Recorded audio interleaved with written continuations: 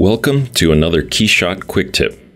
In this video, we'll talk about setting up favorites in your KeyShot library. Favorites allows you to quickly access saved materials, textures, backplates, and environments from a single location.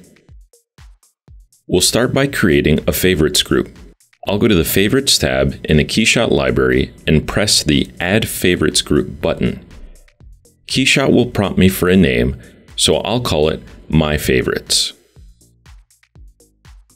Now I'll look in my library for assets that I regularly use to save as favorites.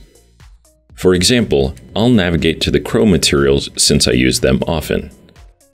I'll select Chrome Polished, right-click it, select Add to Favorites, and add it to the My Favorites group. Now when I look in the Favorites tab, the material is there and I can keep adding to that group. I can save colors, environments, backplates, and textures, including any custom assets added to the library. This is a good reason to save your custom materials, since you can then quickly reapply them from your favorites folder in a new scene. Now when I add a model, I can quickly apply my most commonly used assets in order to speed up my workflow within KeyShot.